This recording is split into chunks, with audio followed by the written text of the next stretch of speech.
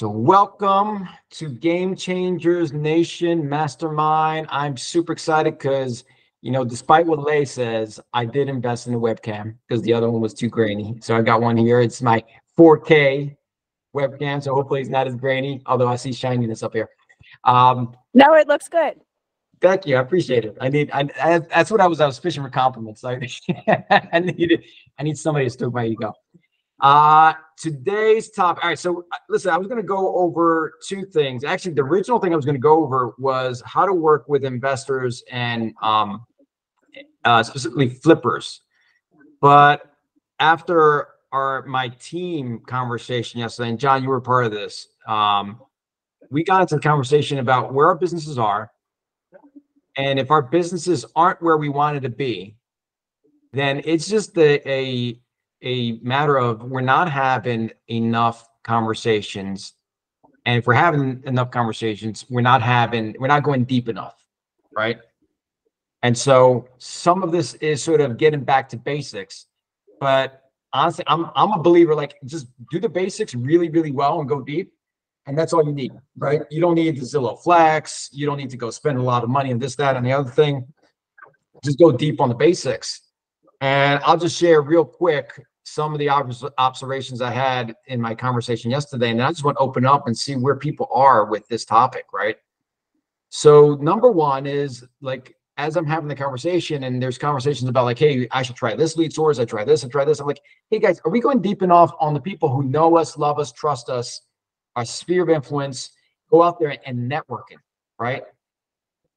And I think going back to last week's conversation, sometimes we self-sabotage when it comes to that, because think about it, it's the highest rate of return, lowest cost lead source that we've got, and frankly, probably the most enjoyable in most cases, right? Working with people that we know, that trust us, love us, want us to be successful, and we want them to be successful. Yet, oftentimes, we don't go out there and have that conversation with them, right? And one agent in particular in my group is like, hey, my family feels like all I care about is money. And so if I go and ask them for business, I'm just going to be proving them right, that all I care about is money. Bring in Sean. And so that's one of those things, like those internal conversations that we're having, that we might be self-sabotaging us or preventing us from going as deep as we need to go on asking for referrals, networking, right? We need to be going 3 levels deep. And I got to tell you, most agents I know don't even go 1 level deep. And the really good ones maybe go 1 or 2 levels deep. Does anybody know what I mean other than Marcus? What I mean by 3 levels deep? What's that sound like, brother? I want to hear that. Yeah. All right, cool. So I'm going to just, and so this is repeat, but sometimes you got to repeat this stuff, right? And so the permission script, I love the permission script or dialogue, whatever you want to call it, because it sets expectations and it gives you permission to continually ask for business. So I have a spread, I have a sheet, I will email it to the group, but just listen on. So the conversation goes something like this. Hey man, I was just at a class last week and my broker or my coach just made me aware of this fact that I didn't even know.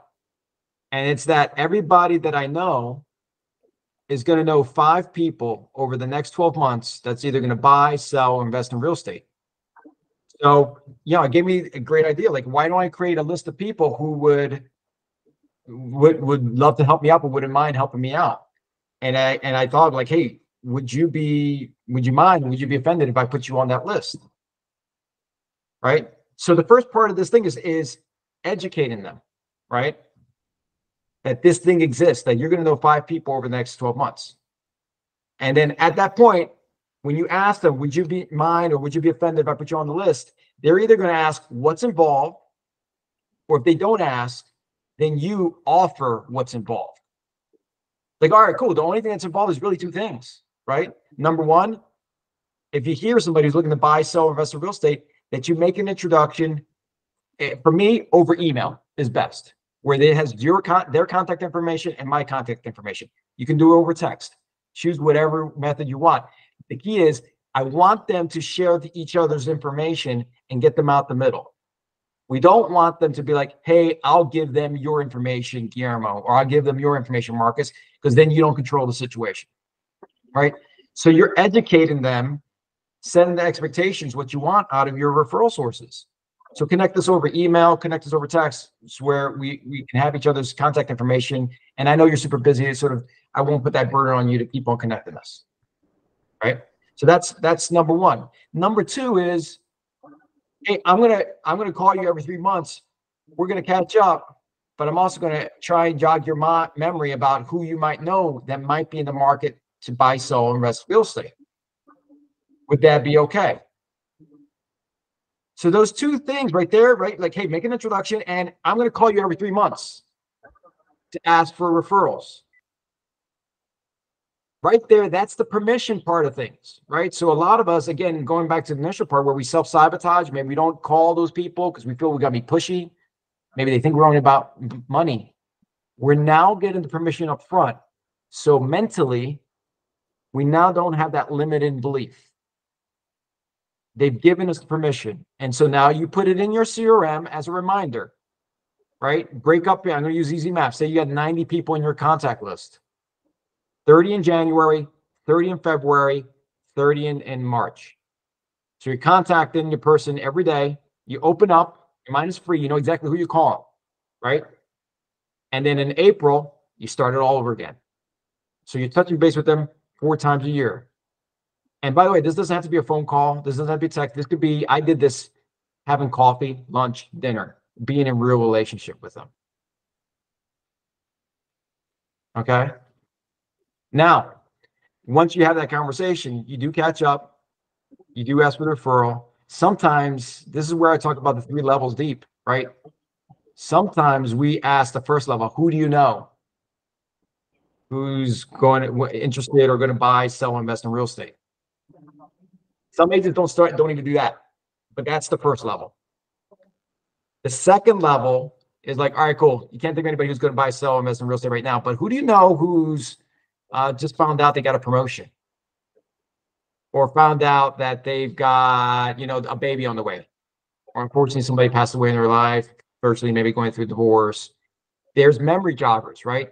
Of people who will be buying or selling, investing in real estate. So your job is to ignite that memory, right? So I have a sheet there with a bunch of examples.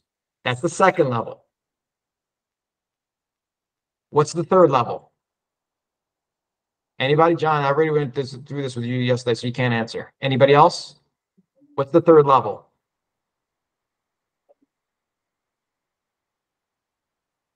No guesses? All right. Third level is, all right, listen, can jog your memory, nobody pregnant, divorce, any of that stuff. All right, well, listen, I want to just meet great people. And I love to meet a friend of yours because I loved working with you. I love working with you. And if they're a friend of yours, they got to be like you. And so I get that person may have just bought last week, but that's not what I'm asking you to do. I just want to meet great people and form a relationship. Maybe sometime down the road, 10 years from now, they're going to buy or sell, or maybe they actually know somebody in their sphere of influence and network that's looking to buy or sell. That's the challenge that I'm putting on you guys. Don't leave it at the first or even the second level. Is go deep on that third level. Because what I hear most often is like, Guillermo, I talk to everybody that I know. And nobody's buying. Well, we might not be asking the right questions, but also we're not filling in that database and putting in more people into that database. So that in that example where I go 30, 30, 30, you got 90 people. Your goals, let's get it to 60, 60, 60, right? And then 90, 90, 90, just keep on adding into it. And a lot of this, guys, this is the way to build a hugely repeatable business, right? Where you're not paying incredible referral fees to these lead aggregators for what are essentially cold calls, right? The Zillows of the world, right? I don't mind paying a referral fee, but I want to pay a referral fee for somebody who's not ready to buy or sell, or it's going to just like, hey, it's going to waste my time. This is the business that I want you to build your foundation on. And so that's one component of it, right? That's your sphere of influence. The other part's networking. So when I say SOI, repeat referral, that's clients, repeat and asking them for referrals, but networking. The lesson I learned as a lawyer, and it was Steve Goodman, the guru of like lawyers out there, emerging growth. He told me early on in my career as a lawyer, I had 3 breakfasts, I had 3 coffees, 3 lunches, 3 dinners every single day. If you're inside the house by yourself, trying to sell, and you find yourself in your house by yourself the majority of the day, you're doing it wrong. You got to be out there meeting people, talking to people. So when I dialed the phones, I got tired of dialing the phones. You guys have heard me before. I went down to Starbucks and I talked to the person to the left and right of me. Right, 6-foot rule. What do you do for a living? Cool. I'm a real estate agent. Networking groups. I uncovered this too. I just assumed everybody knew about B&Is or things like B&Is. Right? Who's part of a networking group right now? Can you raise your hand? Awesome, John. Awesome job. Good job, Sean. So for those people, and I'm not going to assume because this video is going to get out to the rest of our group here, groups like a B&I, and it's top of mind because I just went to one here in Spain. Freak me the hell out, right? I had to go speak in Spanish in a loud, crowded room and basically give a 60-second commercial, what I did multiple times. But you know, that's a different topic, fear, right? Well, you got to get past the fear. But in any case, if you're going into a new market, in a new neighborhood, and a lot of us are, right? A lot of us moving to Florida, moving from Western Pennsylvania to Philadelphia, wherever it is, or from Philadelphia out to Western Pennsylvania, whatever it is, you know, we don't want the excuse like, hey, I don't know anybody here to be the reason that we're not achieving our goals. People have lived before us, right? So networking groups, B&I, I've been leading on that. So let me tell you actually what it is. It's a group where you go, you pay a monthly due. I don't know all the particulars just yet, but you pay monthly dues and they have a closed group. So it's industry participants from different industries, right? So you'll have a doctor, a lawyer, architect, a real estate agent, right? And you're the exclusive real estate agent for that group. And the goal is that everybody in that group has got to give each other business. So if you're a group of 40 people, you got 39 referral sources immediately built in, right? They should be giving you all their real estate referrals. And you have to be given too, right? We're not just taking. Doesn't work. They'll kick you out of the group. You got to give as well. So just again, basic stuff. Oh, you know what? Hold on. I see Sean has raised her hand.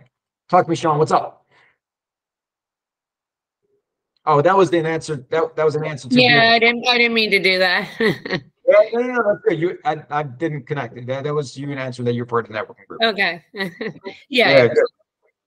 I actually started my own. Awesome.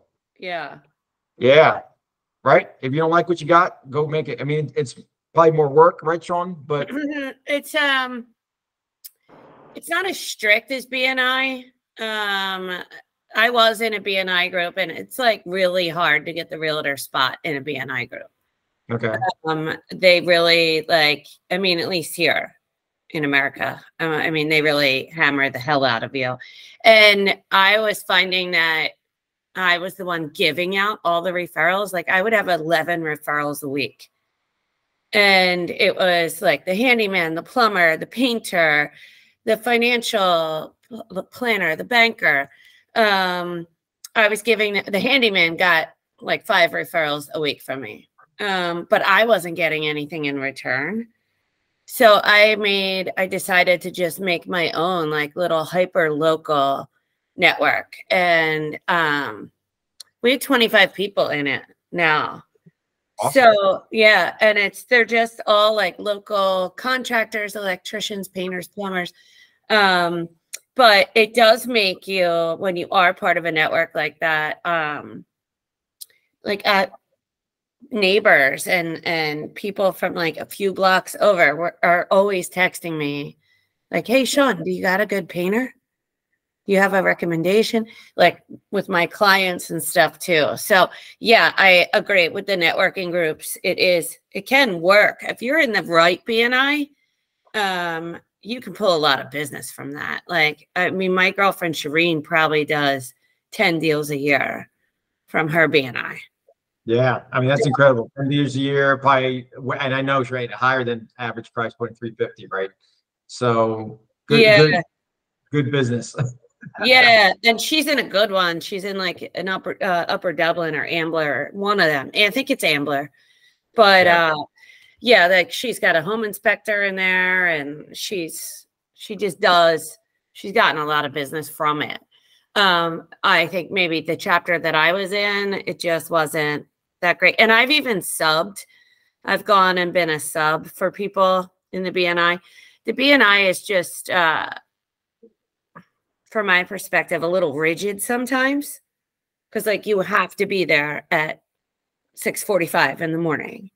And then it's like, you know, you got to do a 60-second commercial every single week. And then you get to present every couple weeks. But the rules are really stringent. And I think it's because that makes everybody accountable. But for me, just for me, like I know plenty of people who have success with it. I wasn't getting what I was putting out. So I just decided to start my own. And it's just like a Glenside networking group. And we all meet. I don't police anybody. Like if you're not going to show up, then you're not going to get a referral. But I just, that didn't work for me. That group that I was in, the BNI group. Yeah, no, that makes sense. And like, listen, I'm not here to promote any particular networking group or be commercial for BNI. It's just top of mind because I was at an event. Yeah. You know what else is a really good networking thing is DIG, Diversified Investors Group. Have you ever, I don't know if they have that in Spain, but they definitely have them all over Pennsylvania. I don't know who else is in Pennsylvania, but that's a really good one because you're meeting with people who are investing in real estate right now, which is great because they don't care about interest rates and they're just looking for a good deal. And you find out a lot at these meetings. Plus, if you become like a full member, you get discounts at like Home Depot and Lowe's and all of those places. Yeah. You know?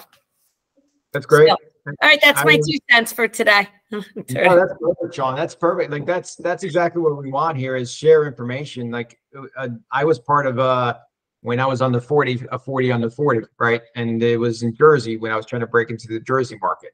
And so whatever it is, the idea here is network. Get out into a group, you know, go out to events if it's not a formal networking group. But I do like the networking group. Doesn't matter which one it is, right? And some are going to be better than others. And you're probably going to have to try a couple of them, right? Right. The first one may be the perfect one, or it might not be. But that should be part of your business platform or business plan is have a networking group that you're part of. To use Edward, you know, tribe of brothers, tribe of sisters, that whatever it is that support each other and want each other to be successful. And you know, you're locking arms together, right? Going forward. Yeah. I mean, I have a group of guys like investors and they all do different stuff. Like they also, in addition to investing, they do contracting, they all help each other out. Right. And so I got in with them and they are like my biggest source of business. There's probably 10 of them. But I give them business. I throw the electrician business whenever I can. The painter, the contractor, like he actually builds houses. So then I get to sell the houses that he builds. Like, I like that. So yeah, it's cool. But yeah, I agree. Networking is like my biggest lead generation. Awesome. I'll do that all day, then get on the phone and make calls. You know, I know we talked about this before. One thing I know that doesn't work, and we're all guilty of it, is doing nothing. And Right.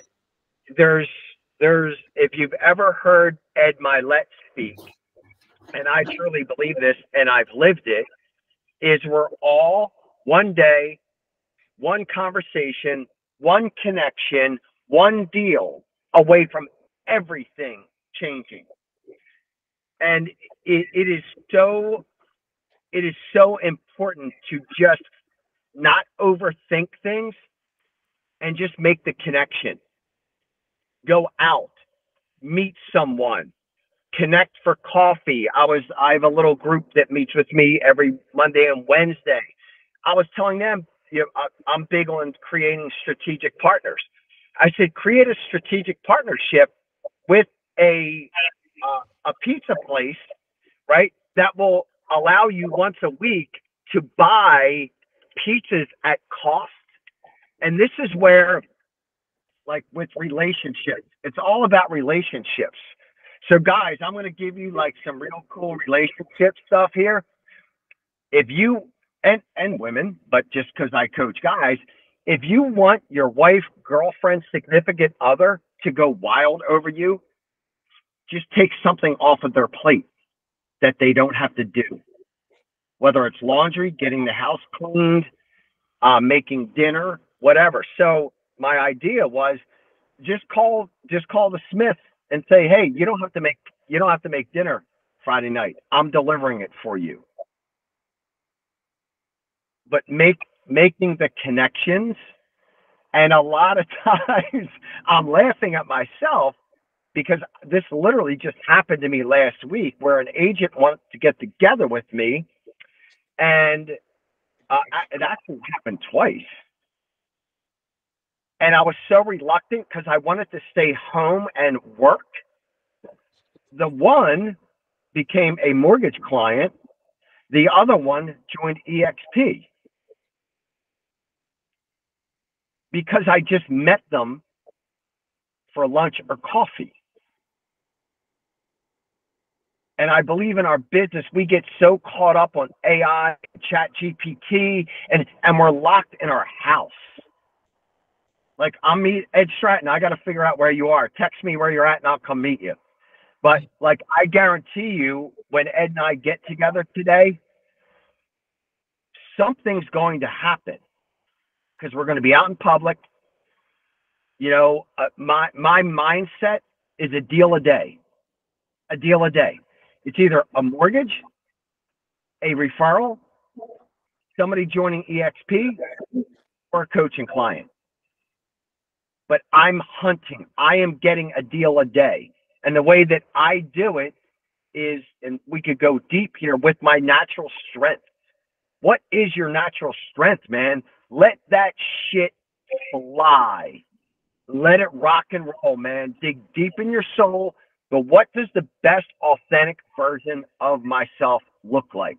And sometimes for me, that is, hey, Mike, I don't know if you know this, but not only do I do a bunch of coaching and training, but I do everything real estate. And honestly, I'm not going to be able to feed my family if you don't find me a deal this week. And I smile. But sometimes that's the authentic me. Easy, lucrative, and fun. It's got to be easy, lucrative, and fun for me. If it ain't fun, it's not going to last for me. If it's not easy, I got thrown out of college with a .69 grade point average. Clearly, I'm not the sharpest tool in the shed. And if I ain't making money, then I'm just another nonprofit, man. Right? All right.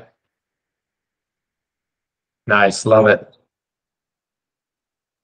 Make the connections, man. Just make the connection. You're all beautiful souls. Everybody can learn something from you. Everybody can, you being you allows them to be them. It's a beautiful thing. And just get them talking about themselves, because people love to talk about themselves. And then you just shut up and you listen. And then you cultivate your conversation from there. I mean, that's kind of what I do. I also don't have a college degree. I'm the most least educated person like that I know. But I found a way to turn like the gift of gab into a business. So but there is an art to it. And I agree with you, Ed. It's like, you gotta like sit back and listen to what they're actually saying. Cause you get them talking about themselves, then like where their pain versus pleasure, all of that, like what their wants and needs. And, but I always turn the conversation like onto them. Tell me about what you got going on. Tell me about your kids. Tell me about the school district, like stuff like that. And then I feel like it just goes easier from there. Yeah, I agree, Sean. And you probably do this too. The thing I would add to that is when you're listening to them and ask them about themselves, be thinking about how you can help them, right? I almost operate from hey, what can I give first before I ask, right? And so if it's a lender, cool, here's a lead on a purchaser, whatever it is. And even if it's somebody who's not running their own business or has a different career or is a homemaker, right? Like homemaker, they're running a household. That's a business itself, right? They're the gatekeeper. I call them the gatekeeper. Well, they might need a plumber, right? They might need an electrician. They might need this, that. They might need a babysitter. If they got kids, like those are the things you come and help them, right? They remember that. They'll remember that. They'll help you too. Yeah, for real. Yeah, it's just kind of how I've always done it, like over these years. But yeah, it is all about the relationships.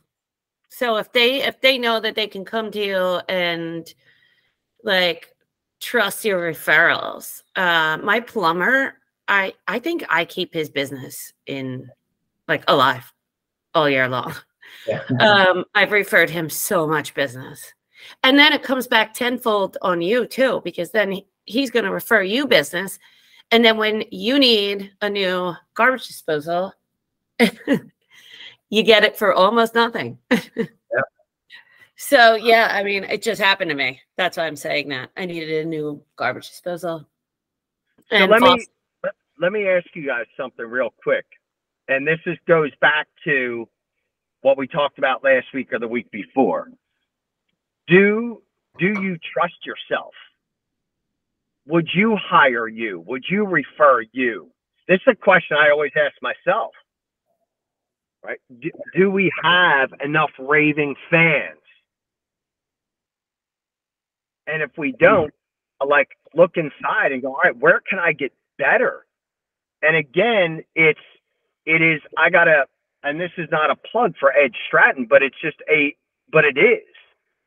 is an agent literally in 3 minutes goes, oh my God, the dude called me. He's already on it. He's connected with my client. This guy's an animal, man. Thank you so much. Like, that's what we want people saying about us. Does that make sense? And if they're not, what do we need to do? Like, I have no problem. I talk, why did you join EXP? I don't say, personally, I don't say, oh, well, the stock and the rev share. Yeah, I say, because I trust Guillermo. Because I want to be in business with really smart people. Right. So it's always an inside job, man. It's always an inside job. What is inside me that I can get better at, that I can grow on, where we become the attractor factor. I love it, man. That's great. And you do, the other thing you said is be your authentic self, man. Right. you're going to attract, I think some of us like got to pretend to be something else because we think that's what the community or the industry or the buyers and sellers want you to be, right?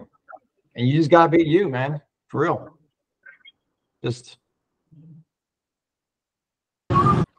be you. Hey guys, can I say something? Yes. So, okay, I'll be transparent here. So, before my call with Guillermo yesterday, I used to struggle calling on my sphere of influence and like my clothes and all this stuff. So, yesterday I talked to G about it, and he gave me some good tips. Great guy to be in business with, might I add.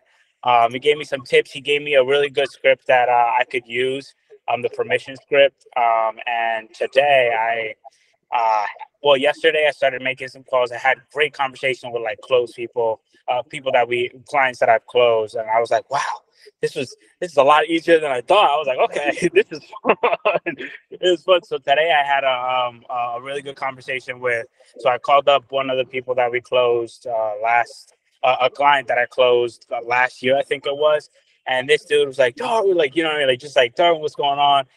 And then the thing I want to talk about is because he's got a business, he's got a kid coming on the way. And when he mentioned that he had a baby on the way, I used one of G's jokes. I was like, you should name him Darwina, like, because it's a girl. You should use it as you should put her middle name as Darwina. And he just started cracking up. He was like, I gotta tell my wife to see what she's gonna think about that. And that made my day. You know what I mean? that felt so great. Obviously talked to him about business, like asked him for the permission, gonna keep him on like just follow up with him moving on. But just having that conversation was just fantastic. So thank you, G for the permission script for helping me get past that barrier that we talked about. So thank you. No worries, man. My pleasure. And by the way, you got to pay royalties on that Darwina thing, man. That's trademark.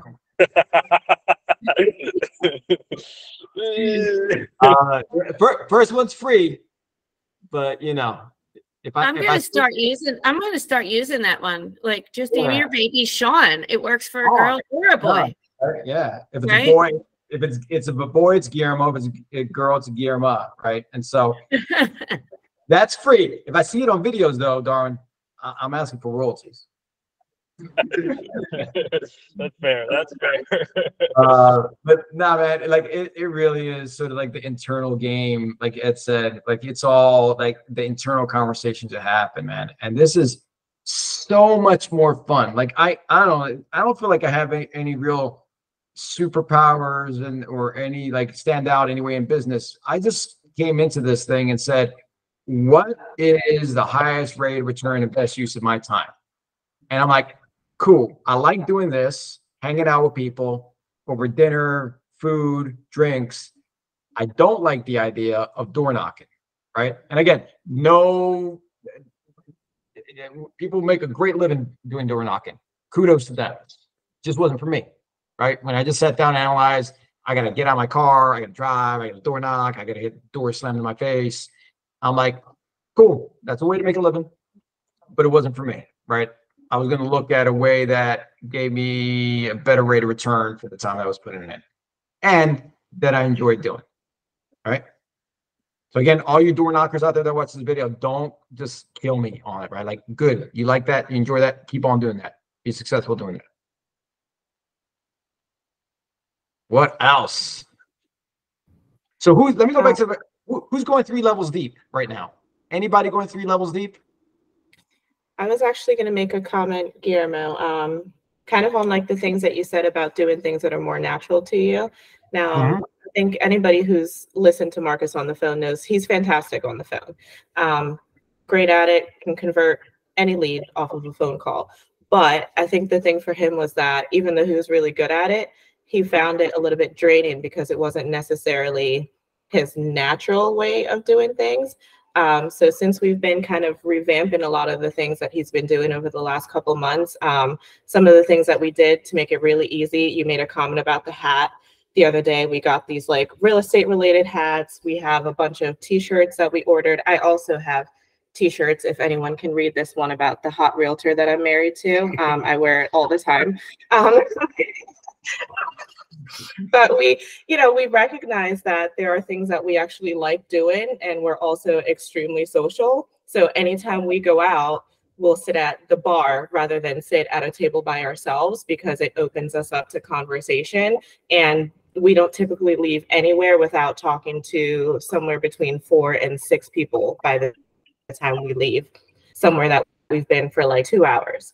And we found that really helps. We immediately get them following us on social media, where we know we're putting out a lot more information, ways for people to get connected, giving out business cards, all the old school stuff, but also incorporating some of that new school stuff as well. Our son's in preschool. We gave out a bunch of thank you cards at the end of his summer program, with gift cards in them for all the teachers. But we also obviously made sure to include his business cards, just a small little note if our son said anything about them, just to make it a little bit more personal. Things like that. Every time he goes to pick them up, all the parents at pickup time, he's always wearing his real estate shirt, his hat. Everyone there knows that he's in real estate, and it's actually created some really great conversations. And we met, I think, a couple that's also an investor in this area from that. Yeah. So just like you said, just kind of incorporating those things that you're already naturally doing, because I think it makes it feel a lot easier and a little bit more conducive. I love that. I love that, because you're not straining at all. Yeah. Yeah. It's all the things that we already love doing.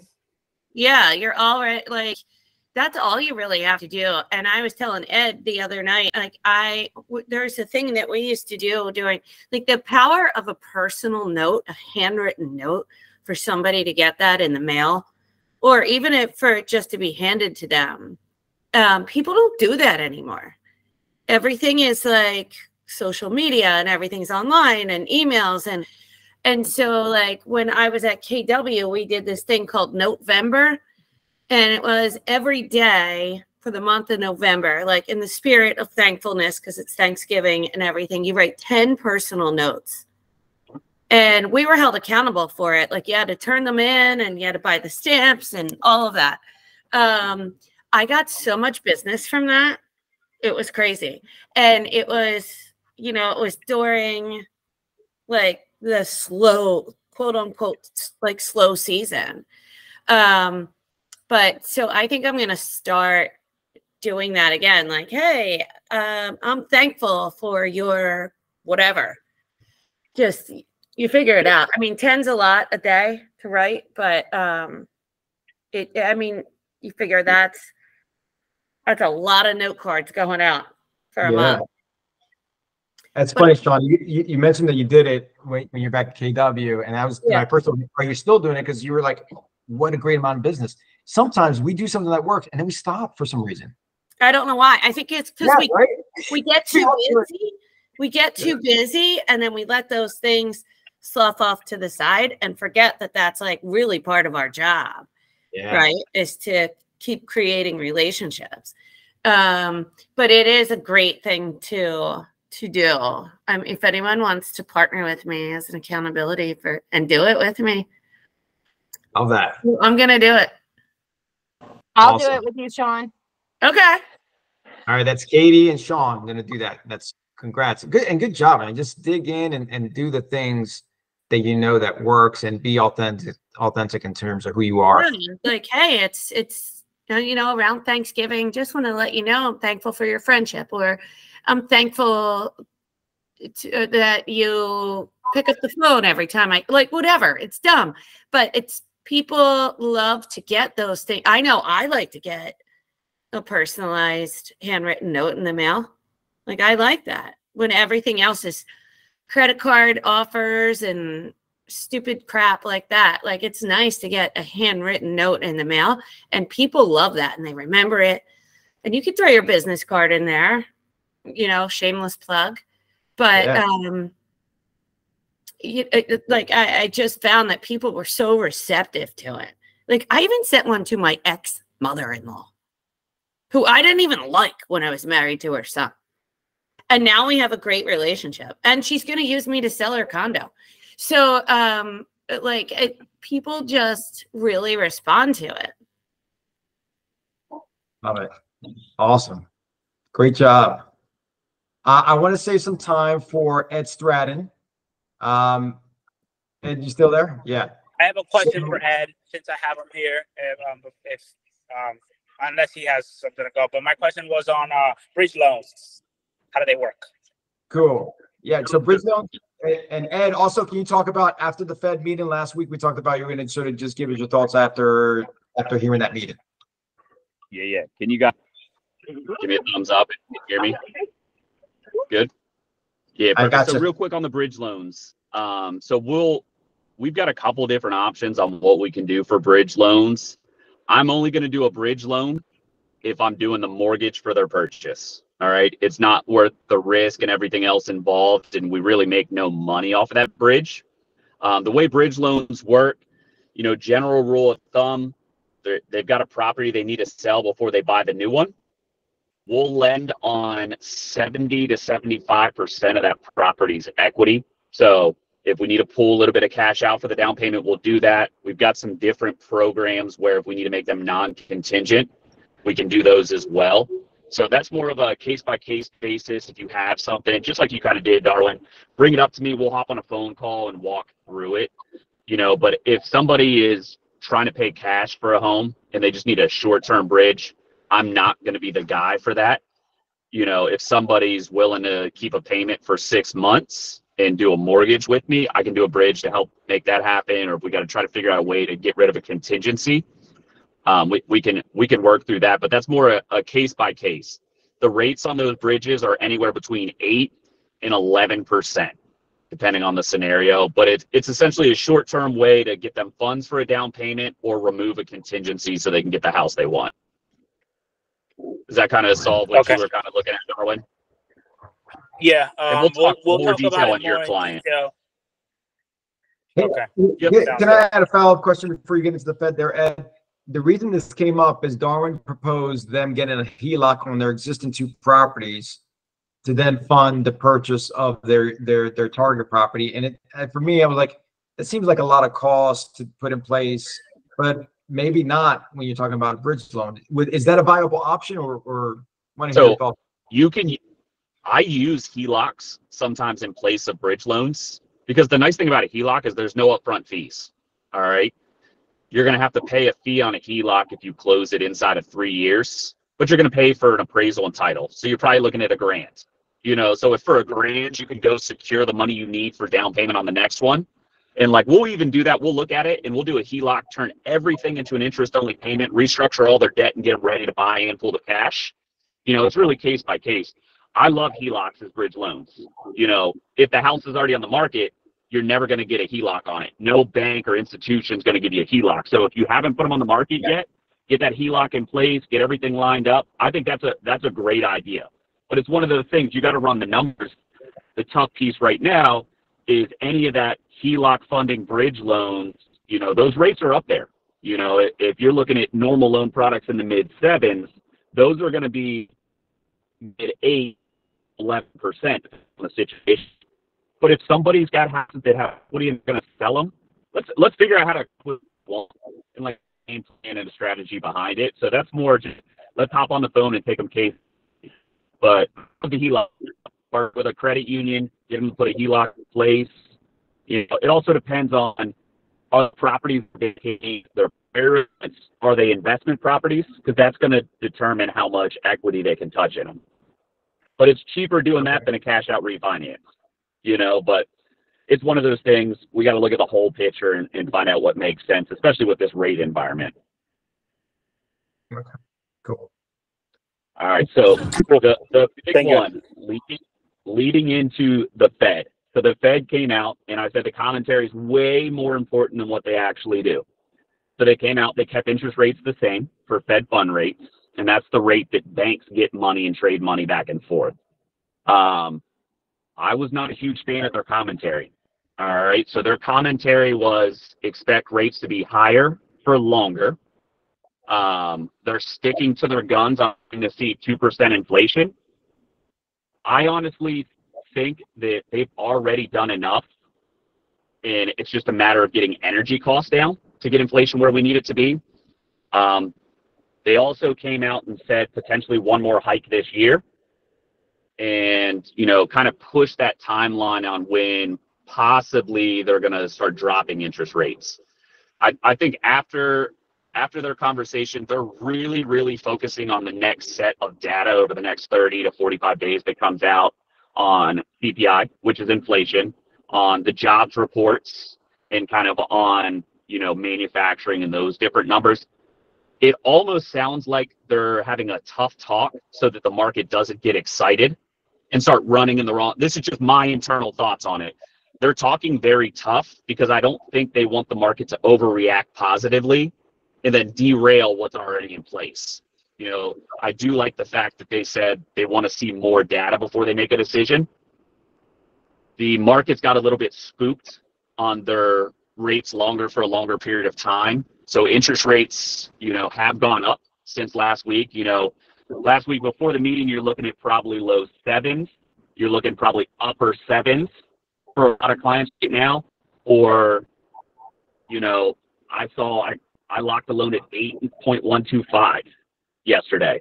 You know, so they're definitely trending upwards. You know, all that means is you just have to educate your clients more of what's going on. And then as rates increase, those sellers that have homes on the market, they're seeing that rates are going up. That's scary as a seller. So what does that mean? Your buyer has an opportunity to go work their deal. Like, that's what I'm talking to everybody about right now that I have conversations of. Hey, this is your opportunity if you want to try to go get a deal. 30 to 45 days on the market, go work your deal. Like, we're starting to see it a little bit in Florida, in some pockets of Delaware, where house has been on the market for 45 days. Shoot your shot and put your offer in. You know, we're seeing stuff go under contract, under asking, which is a totally different, you know, phenomenon from what we've seen. Newcastle County, Delaware is the total opposite. You know, they're still going 50,000 over, highest and best, no appraisals. So just really drill down on your market and what's going on. But I would expect over the next 30 days rates to remain at this elevated level. And then I'll give you guys an update after their next talk. But I think if we get some weak data for jobs and some signs to show that all their increases have actually happened, I think there's a really good chance at their next meeting, they'll give us more of a softer approach. You know, I really think they're scared that if they give us too much positive information, the markets are going to rally and inflation's going to take off. Yeah, that makes sense. And are you seeing multiple are you seeing like a lot of sellers assist in this case as well? Because that's what I'm seeing on like our listings. Like sellers assist, a lot of buyers, sellers assist, negotiating. It is very, very market specific. So, like, give you an example. I just got one ratified in Southern Delaware.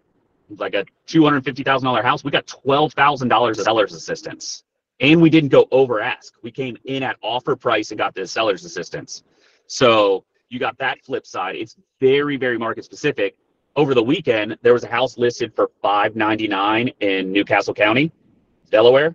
We came in at $650, full appraisal gap, no home inspections, and we lost. And the borrower was putting 30% down. Like, it just blows my mind. Lost on that, but he ended up going like 15,000 higher than that. You know, it's very, very market specific. So, like, this is your chance to really educate, look at the numbers and what's happening in your market, and educate your clients.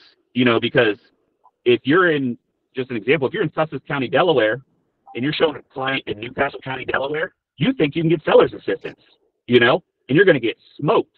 Same if you're in Newcastle County, you might go down there and give a high offer to a listing in Sussex County, not knowing that market is way softer.